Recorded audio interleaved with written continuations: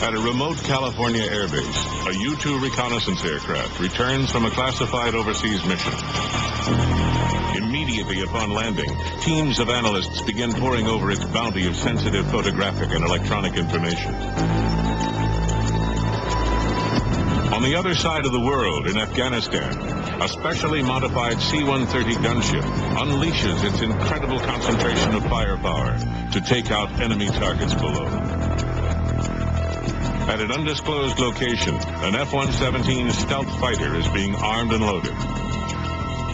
It will take part in a daring nighttime raid, penetrating enemy air defenses and delivering its lethal payload with pinpoint accuracy.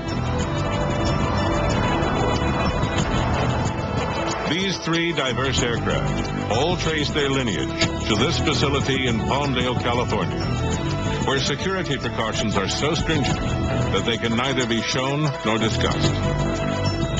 This is the home of the Skunk Works, or, as it is properly known, the Lockheed Martin Aeronautics Company.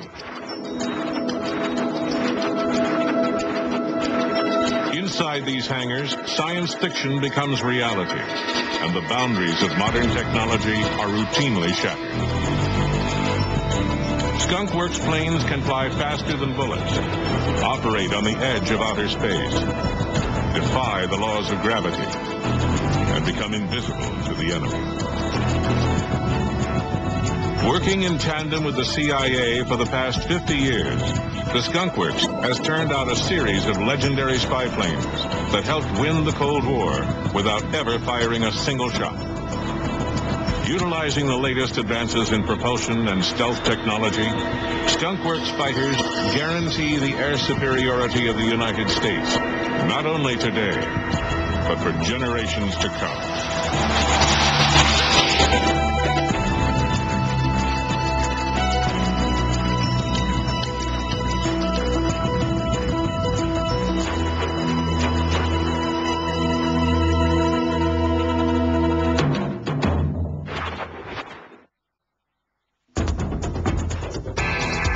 In 1943, America was in the midst of World War II. The campaign of island hopping in the Pacific was beginning to show results. And the skies over Europe were filled with squadrons of heavy bombers. On the home front, America's arsenal of democracy was in full swing, and factories all across the nation were turning out weapons in record numbers. The Lockheed aircraft plant in Burbank, California, was one of the busiest facilities in the country, with production lines running around the clock. Kelly Johnson, Lockheed's resident designer, had created many noteworthy airplanes through the years, but his design genius was demonstrated with two very different aircraft.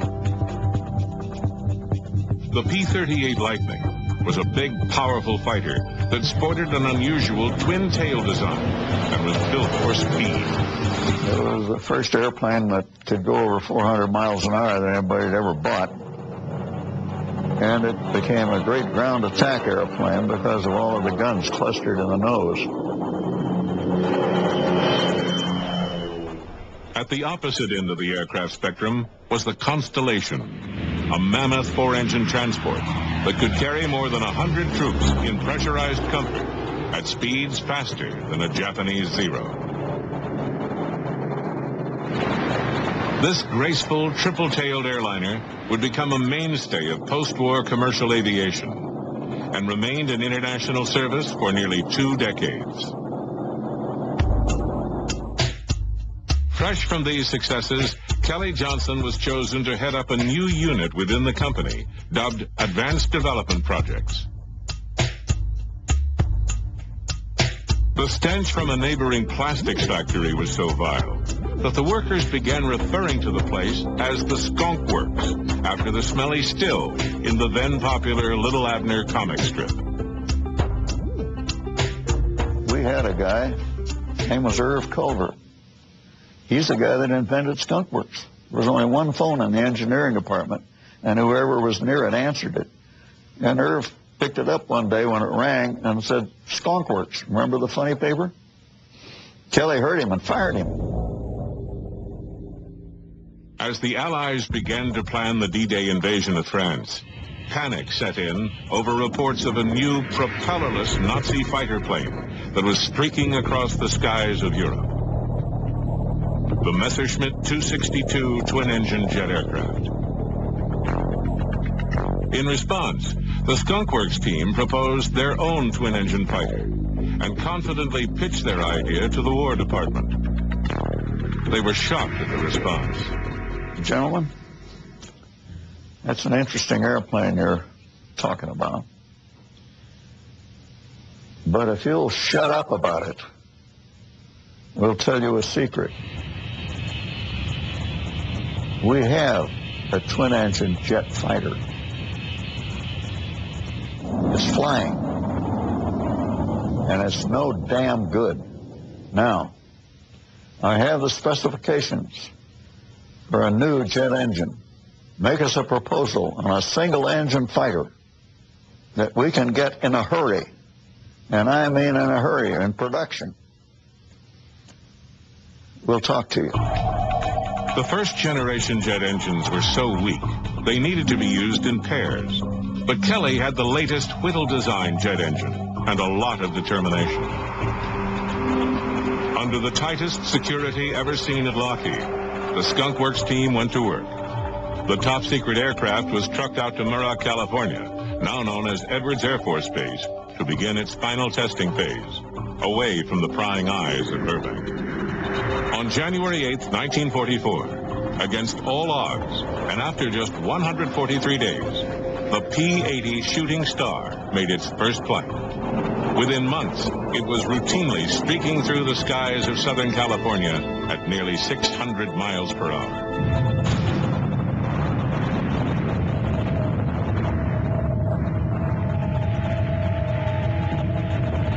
But the war was over before the Shooting Star became operational. Americans took to the streets and celebrated their hard-fought victory over the Japanese and the Germans. This post-war euphoria didn't last long, however. Soviet aggressions signaled the beginning of a new kind of conflict, the Cold War. Well, after World War II, when everybody thought things were going to quiet down, the world never quieted down. And the Soviet Union became, in effect, the major target. International tensions heightened even more when the Soviets exploded their atomic bomb in 1949. Encouraged by the Air Force, Kelly Johnson started experimenting with exotic ramjet propulsion systems. Within a year, the X-7 unmanned research vehicle was reaching speeds approaching Mach 4, an incredible 2,700 miles per hour. The extremely small, thin wings of this craft showed up in the next skunkworks aircraft, the F-104 Starfighter, whose wings were so sharp they required a protective cover for handling by ground crews. Dubbed the Missile with a Man, it was the first aircraft to operate at sustained speeds of Mach 2, or 1,300 miles per hour, and remained in production for nearly 30 years. In between their military successes, the skunkworks team found time to create an entirely new category of commercial aircraft, the corporate jet. The Lockheed Jetstar soon began flying CEOs and VIPs to destinations around the world in comfort and style.